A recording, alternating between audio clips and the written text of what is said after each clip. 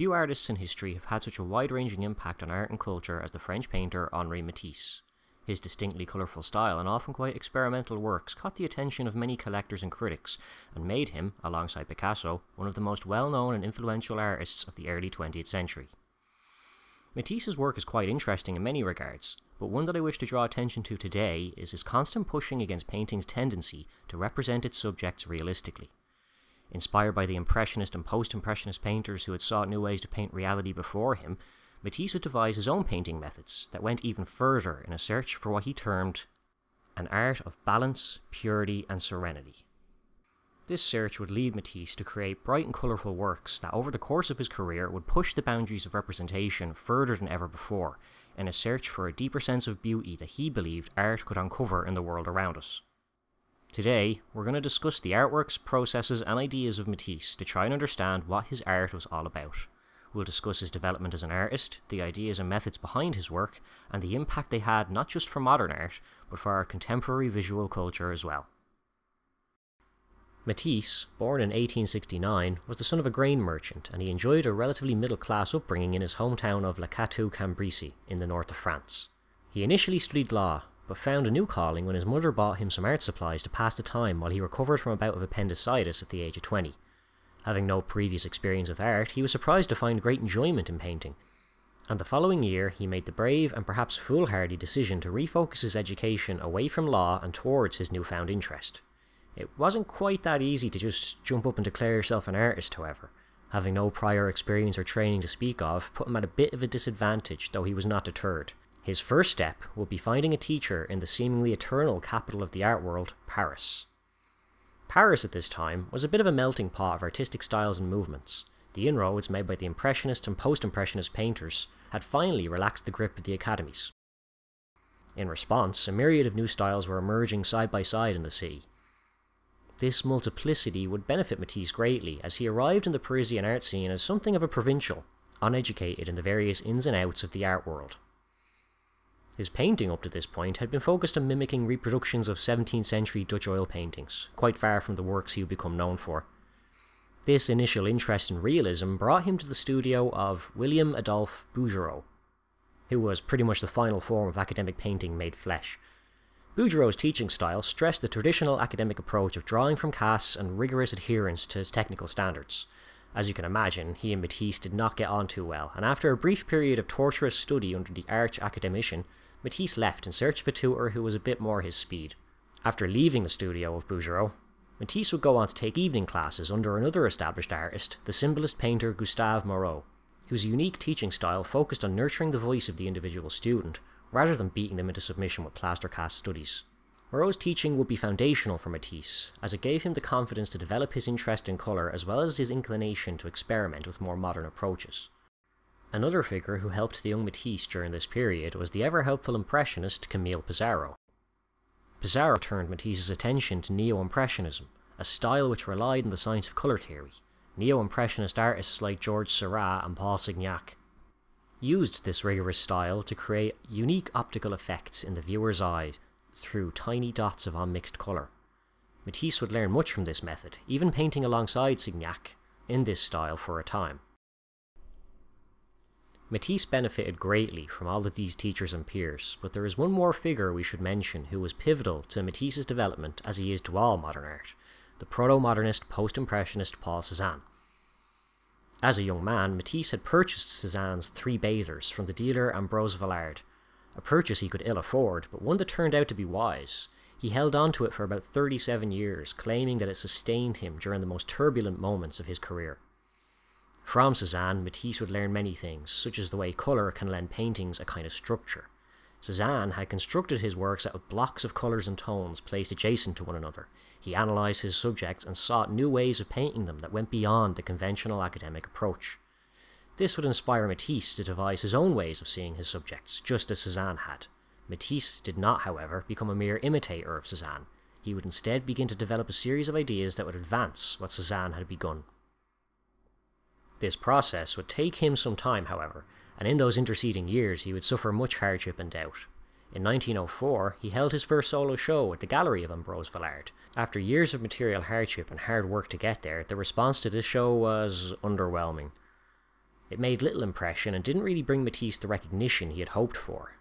That recognition, however, was not far off, as just 1 year later he would find himself part of an unusual group of artists accepted to the Autumn Salon show.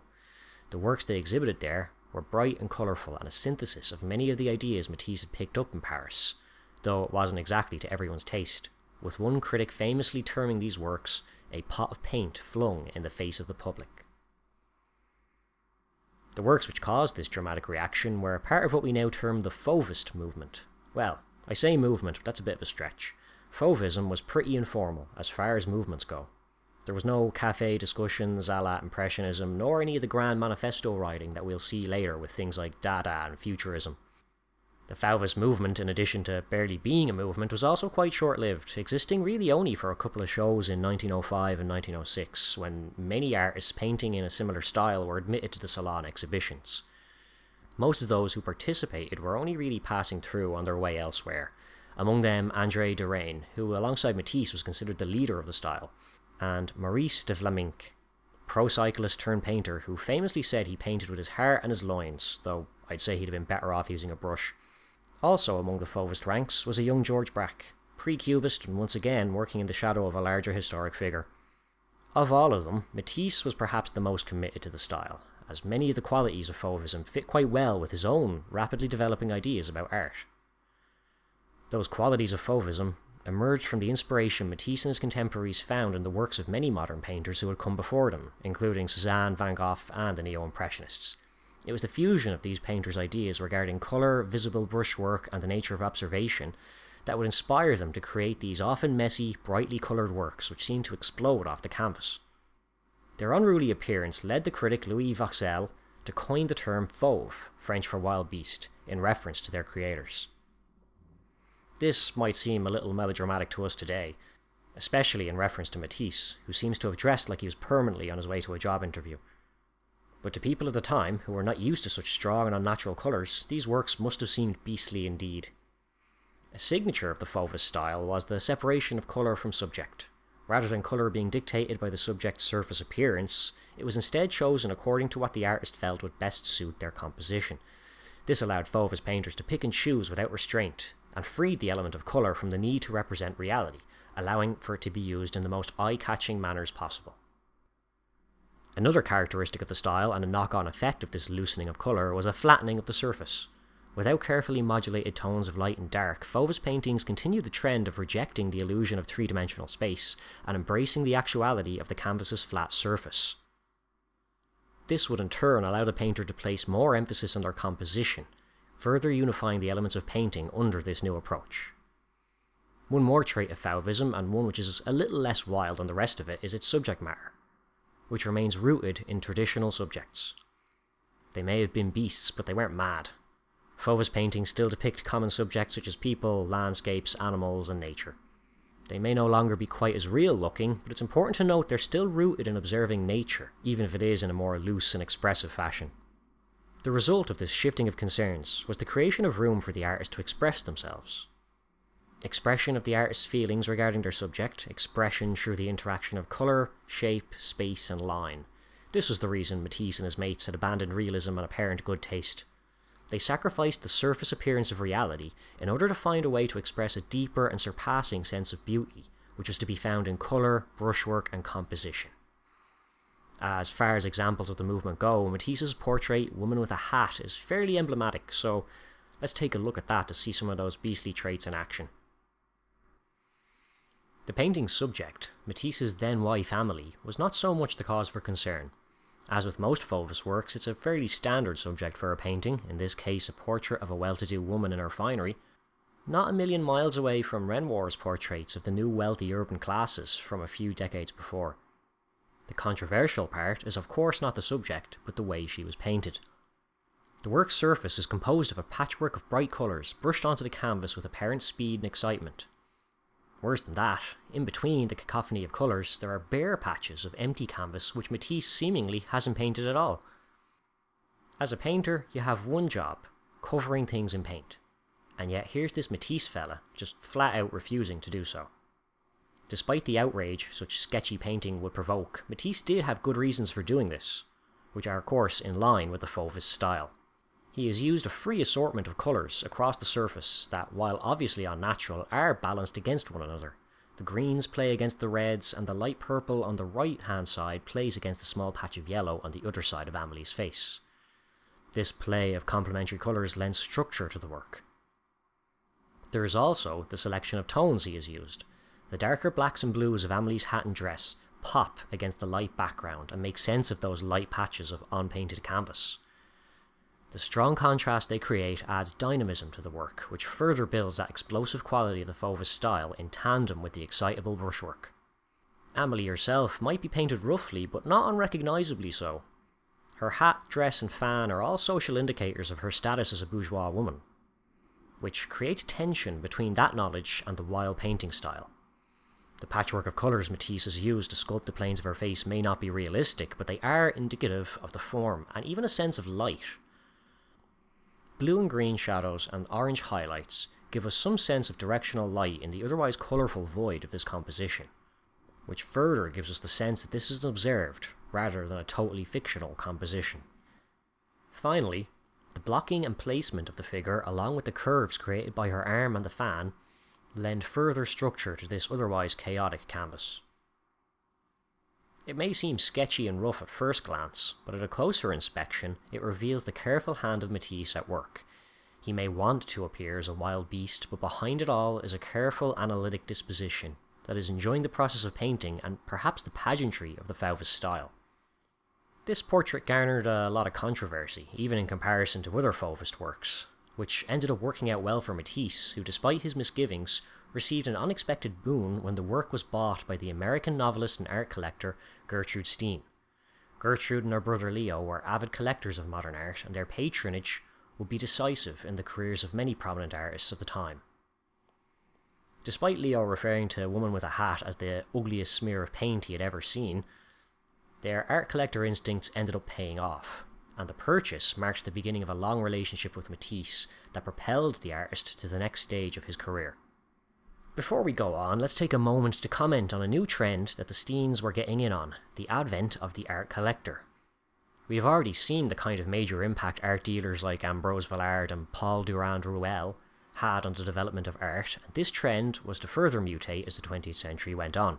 The Steins were among a new wave of private art collectors who were characterised by two factors, being culturally literate and rich as Croesus. As a result, the Steins would have a huge impact on the development of modern art by funding many of the figures we know today, among them Matisse and Picasso.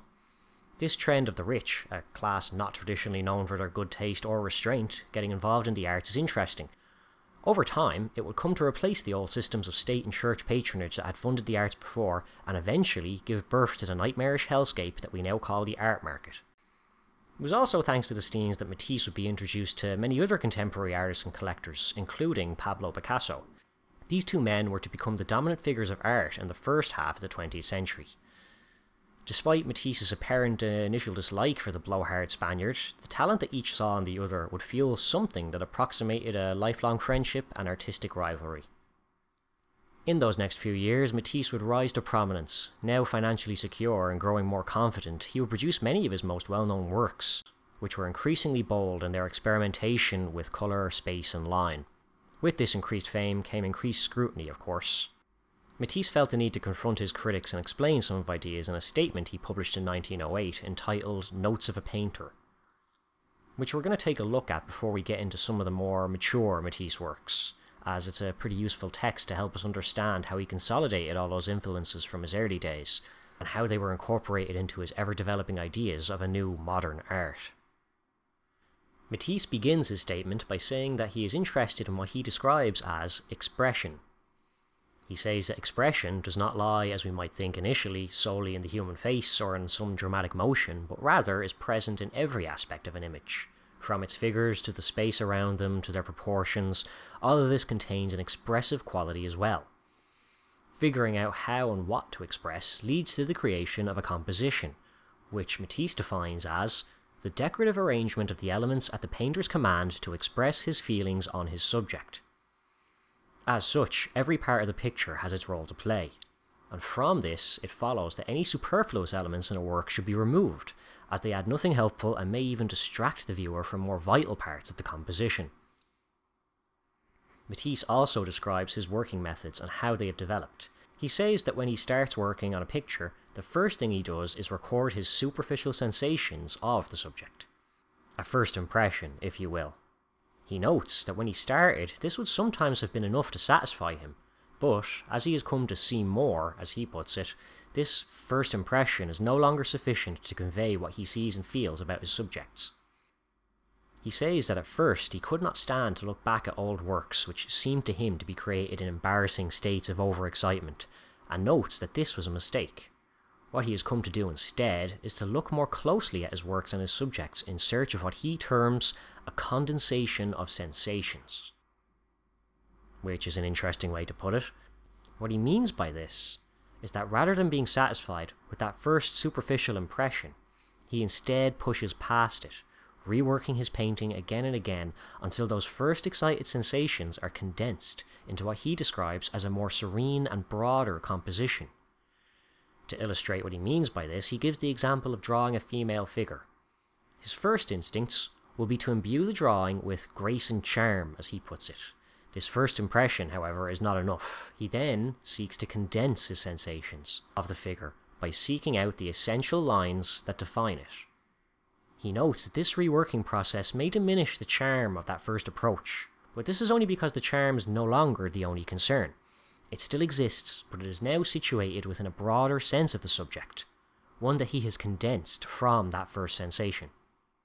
Matisse's example of a female figure also demonstrates that his favourite subject is people, as the human form allows him to express what he describes as his almost religious awe towards life.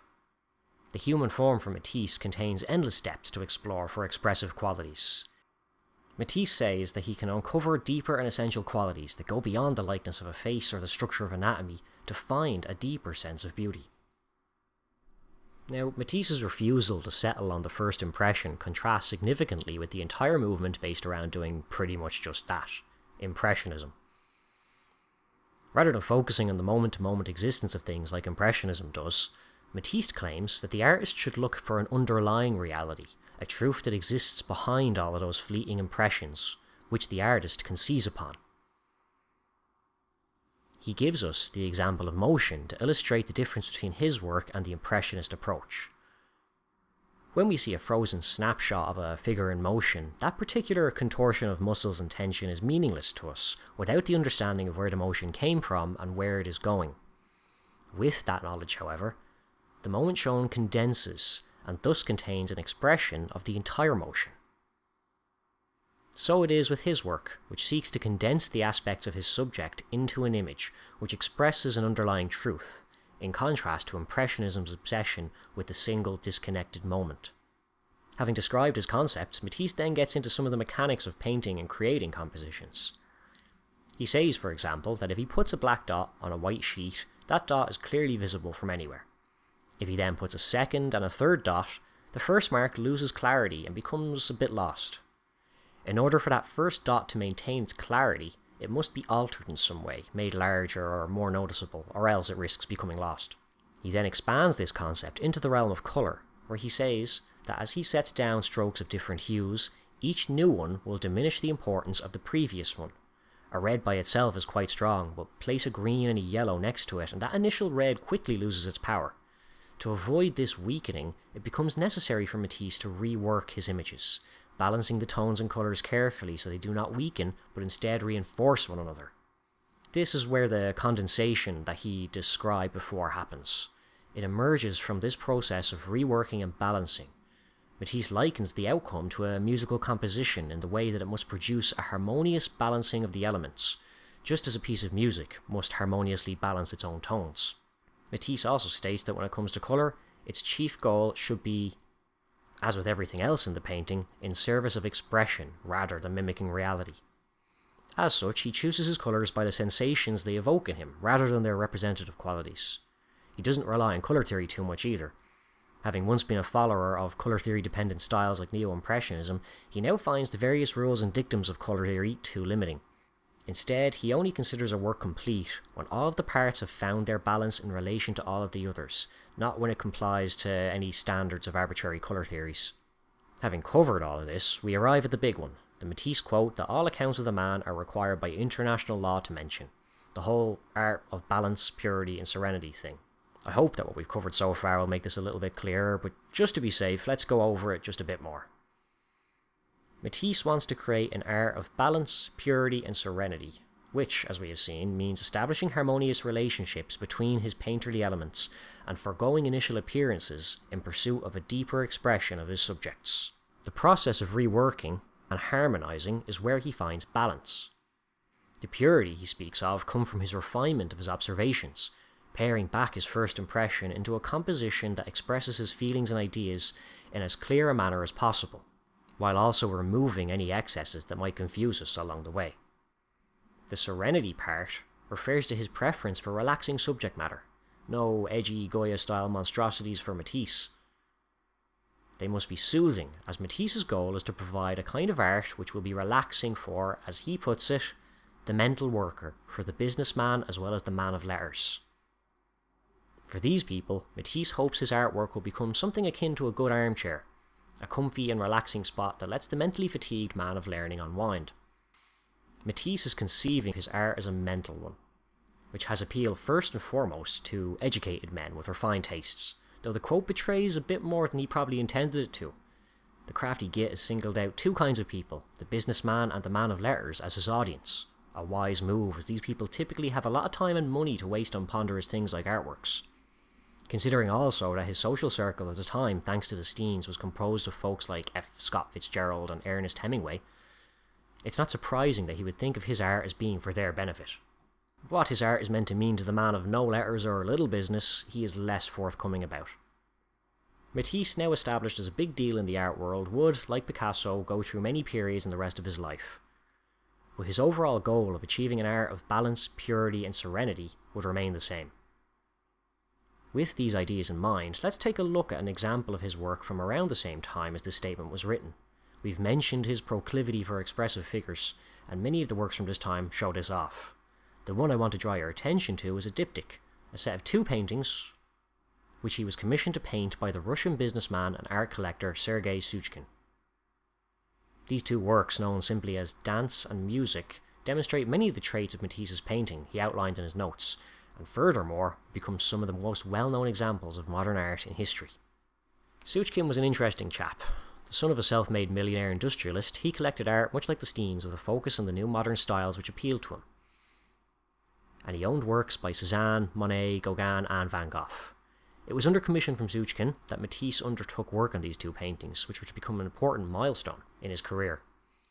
The idea for Dance came from a previous and also well-loved Matisse work, The Joy of Life, which depicts various figures in the process of, well, enjoying life. Nestled in amongst the painting's beautiful Gauguin-reminiscent colours is a circle of dancers that Matisse would return to as his subject for this new work. He first created a mock-up of sorts, working out his composition and methods with the goal of conveying his subject in a manner that he intended to seem effortless to the viewer. This aspect is pretty important, as it explains questions that many will no doubt have, which is, why does it look so basic? Imagine for a moment, if you will, that this work was as well rendered as a work by, say, Bouguereau or David. While it would no doubt look a lot more realistic, it's doubtful that it would feel as fluid as Matisse intended. The key to this feeling for Matisse was making it look like the painting itself was effortless and natural, as if it had spontaneously formed on the canvas, appearing out of nowhere, as feelings of joy or the rhythm of dance often do themselves. To achieve this sense of natural ease, he created this first version, now referred to as Dance 1, in full scale using oil paints, which was unusual for a preparatory work, but also allowed him to plan and control every aspect of the final version. The difference between it and the version Suchkin got is illustrative of Matisse's process of looking and reworking, and the kind of results it could produce. The second version of Dance keeps the aspects of simplicity and rhythm, but there's been some changes to the colours and the figures that drastically alter the tone. Unlike the soft amorphous forms of the dancers before, these figures have harsher angles, traces of outlines that denote a strength of form not present in Dance 1. Then there's the colour. The rusted red that the figures are soaked in creates a very different feeling to the soft pink flesh tones of before. These figures seem somehow more primitive and tribal, We can almost hear the chanting and drum beats of ritual that the movements imply. The refinement of the concept has uncovered something different in the concept of dance, something ancient and ritualistic, as if we are seeing the genesis of the act itself. Matisse's ultra-simple painting style has exposed this expressive quality in a way that more realistic methods would struggle to depict.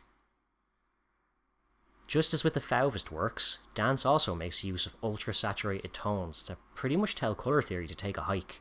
Rather than toning down areas or making safer choices, Matisse instead balances the painting's harmony on a knife's edge, with 3 competing tones of overpowering colour that he has somehow wrangled into a harmony that evokes a primal creative instinct, without rendering the viewer blind.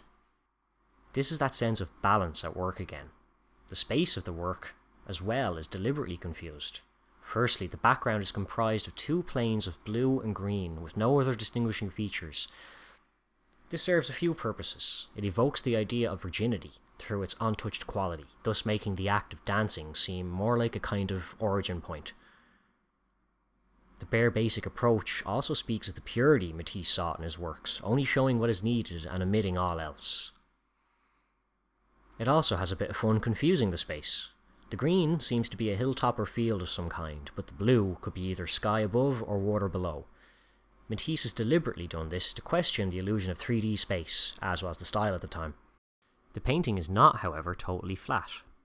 The lack of competing detail draws our attention to the one area where there is a sense of depth and movement, the dance itself.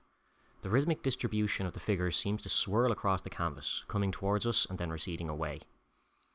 At the point which seems closest to us, Matisse has also carefully placed the one break in the circle of dancers. Conveniently layered over the dancer behind's leg so as to not disrupt the colour, this gap can be read as a sort of invitation from Matisse to the viewer to join in the dance themselves. Chorale music shares many of the same traits, but its comparatively dour figures don't quite evoke the same excitement. Not even the one who is literally playing the world's smallest violin. Despite perhaps being overshadowed by its more extroverted sibling, the pair of paintings work together to depict the theme Matisse had in mind of the primitive act of artistic creation. The simple, limited painting and refined compositions Matisse has used to depict this subject are quite successful in this service. I don't know about you, but when I look at these works, there is something definitely ancient and powerful about them. As if Matisse had found some simple, archaic harmony that reaches back through the millennia to express a fundamental moment of creation. Suchkin was, needless to say, pretty chuffed with them, although he did have to wait some 5 years while Matisse repeatedly repainted the blue parts until he was happy. Suchkin later complained that while they did look great during the day, at night, under his new electric lights, the colour harmony was exceedingly different. Electric lights were not the only unexpected development of the time. Suchkin would, in a few short years after Dance and Music's commission, find himself exiled and his collection seized by the revolution that swept Russia, which no doubt put the whole lighting situation into perspective. Matisse, back in France, would soon be confronted by a similarly historic event in the First World War. Matisse was by this time too old to fight, though he appears to have faced great anxiety because of the war. The front lines were not far from his childhood home, and his elderly mother was in German-controlled territory where he could not reach her. This anxiety is reflected in many of his works from the period leading up to and during the war, where that trademark Matisse colour seems to drain from them, and greys and blacks become more pronounced. The Piano Lesson is one of these works, showing Matisse's son hard at work at his thankless task of piano practice, to which his father condemned him for 2 hours every morning.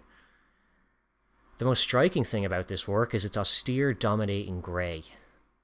The areas of colour that are present seem to recede in power and become more abstract than ever before, barely even registering as objects at all, but rather as geometric intrusions. The boy sitting behind the piano is the most figurative thing we see, and even he seems trapped behind the austere blocks of black and red. The wedge of black across his eye is similarly disconcerting. In discussing many of these more dour works, Matisse talks about reappropriating black as the colour of light, rather than the colour of darkness, and in doing so, tries to deny any depressing or non-serene connotations that may be present, but I'll let you be the judge of that. Bathers by the River, which Matisse worked and reworked over the duration of the war, also bears the marks of a deeply felt stress. Its surface is much more divided, its drawing much more severe, and its geometry more angular than the curvy, indulgent Matisse we have come to expect. While it lacks the spatial aspects of Cubism, it's worth noting that this work doesn't look too far away from Picasso's signature style, which Matisse supposedly rejected. If not on the surface, it does seem that subconsciously the stress of the war was indeed getting to him. Despite any stresses that may have fueled them, these ever more abstract works were received well and further established Matisse's reputation as a master of modern art, which is exactly why the period of time following the war he spent in Nice from about 1917 to 1930 confounded so many of his critics and admirers. Matisse had left Paris for a holiday in Nice and ended up enjoying it so much he stayed for about a decade, enjoying the light and scenery of the southern French coast. The war years had been hard, and the upper-class bourgeois lifestyle Matisse was accustomed to in Paris was more or less coming to an end as a result. He may have left Paris in reaction to this, and the move definitely marks another turn in his work. Unfortunately for many of his most ardent admirers, these new works produced in Nice would also look like a bit of a cop-out. The problem with Matisse's work in Nice, if there even is one, is that it looks a whole lot like a retreat from the modernism he had previously championed. Gone are the minimal details and flat planes of colour of his previous work. They're replaced by scenes with pattern, more naturalistic spaces, and, my god, a sense of light. Most of these works were painted from his hotel room and focus on interiors on the Mediterranean coast, as well as a slew of women he painted in a fashion reminiscent of odalisque painting. Matisse did say his favourite subject was the human form, and during this period he certainly indulges himself.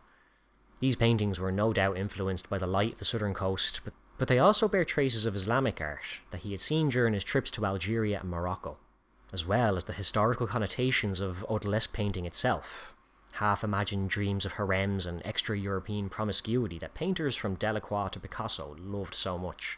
This perceived retreat from modernism, coupled with the more indulgent aspects of his work in this period, have led to a bit of conflict regarding whether or not any of it is any good.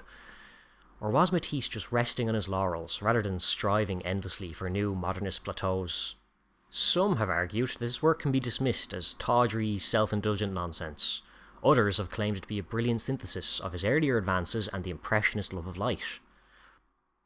Robert Hughes, with an interesting take as usual, characterises it as Matisse seeking an artistic connection to an area that had long played host to other great artists like Cézanne and Courbet, with Matisse seeking to do for the southern coast what they had done for its countryside. This period could even be considered to be part of the so-called return to order, a trend of more avant-garde artists returning to a more traditional manner of production in a perhaps psychological response to the horrors of the First World War, something that affected many painters of the time, including Picasso.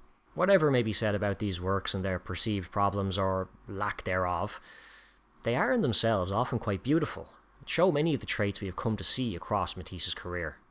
His love of line and colour is now enriched with detailed pattern, and his expressive figures contain more of a sense of flowing weight than ever before. That sense of serenity that he saw is also present, something that was perhaps missing from those wartime works of the previous years.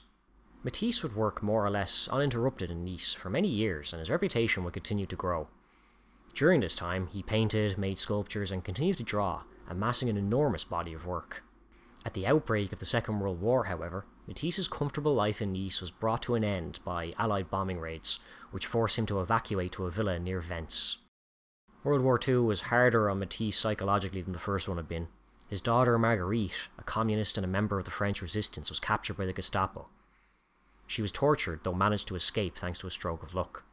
Matisse was distraught at this, but he soon had other problems. He was diagnosed with cancer and had to undergo a risky operation to survive. While he did recover, complications from surgery would leave him bedridden for the rest of his life. This physical difficulty prompted in him a change of working habits that would bring about the final chapter of his artistic career, and perhaps his best work.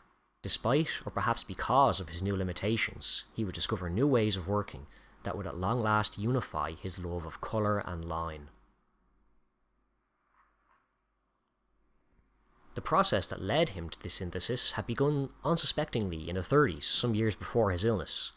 Once again, working under the commission of a ludicrously wealthy patron, which must have been very mundane for him at this stage, Matisse was asked to design a large mural, and in a very 20th century sort of twist, it was to be a sequel. A sequel in this case to Suchkin's famous commission, The Dance. Dance 2, Dance Harder, if you will. The ludicrously wealthy individual this time was one Dr. Albert Barnes, an eccentric collector of all things modern who had amassed a huge collection featuring works by everyone from Cézanne to Van Gogh to Monet to Renoir. It's an amazing collection, which Barnes hung almost on top of each other in his own home with all the restraint of a drunken interior designer. And to top it all off, Barnes wished to commission a huge mural from the great Matisse himself. It was during the planning process for this mural when Matisse made a small measurement error, seemingly unnoticeable in the plans. When transferred to the large arched surface prepared for it, the discrepancy translated into a major error that required Matisse to quite literally go back to the drawing board. This miscalculation would lead him to discover a simpler method for composing pictures than drawing and scaling them up. If he were to instead use cut-out sheets of paper at the same scale as his intended final piece, he could move them at will to create and refine the shapes of his composition. With this method, the mural was quickly completed. This cut-out method would be revelatory for Matisse, and later, when he was confined to his bed, he would revisit it as a way to continue working when he could no longer paint or draw in the manner he was accustomed to. The process was, of course, not really anything new. Collage, as we call it today, is the simple act of cutting and sticking paper to create an image. Beloved by children and hated by adults who have to clean up afterwards, collage had come into popularity in Paris in the early 20th century. The proliferation of cheap printed materials for posters, advertising and newspapers created an abundance of material for financially challenged artists of the day. Picasso and Braque had both experimented with it, as had Marcel Duchamp. Now it was Matisse's turn to try his hand at it. Aided by his assistants, who would paint sheets of paper with gouache paint, Matisse would cut shapes with a large scissors from the sheets and lay them on top of each other to create compositions. This process would almost replace drawing for him, as he saw it as a new way of doing exactly the same thing. Rather than drawing the shape and filling it with colour, he was now drawing by cutting straight into colour itself. In this way, he arrived at a working method that synthesized his love of drawing and painting into one unified approach. These works show a joy and inquisitiveness that most people have beat out of them at an early age.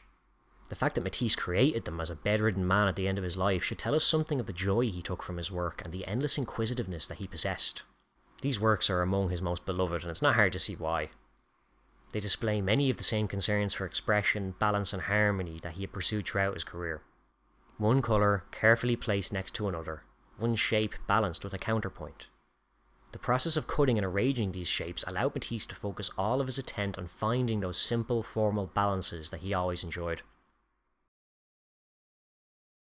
One well-known example of these cut-out works is The Snail, completed in 1953, just a year before Matisse's death. Surprisingly huge if you've ever seen it in real life. This work is about 3 meters tall and was completed by Matisse cutting sheets and his assistants lightly pinning them in place under his directions. So exacting were his instructions that when the work was sent to be mounted by the framers, an accurate tracing was made so as to not move any of the parts even a millimeter from where Matisse had intended. A further demonstration of his belief in the utmost importance of composition. Now, I know what you're thinking. A snail? Really? That doesn't look like any snail I've ever seen without the aid of hallucinogenic substances. It looks very abstract, you might say. Well, while there were plenty of actual abstract painters running around by the time this was made, Matisse was not one of them. And even this gargantuan work was not exactly abstract. Instead, it came from observations of nature, as Matisse's work always had. The inspiration for the snail came from a series of drawings Matisse made of actual snails, which he held in one hand and drew with the other. From these studies, he became aware of the geometry present in the swirl of the snail's shell.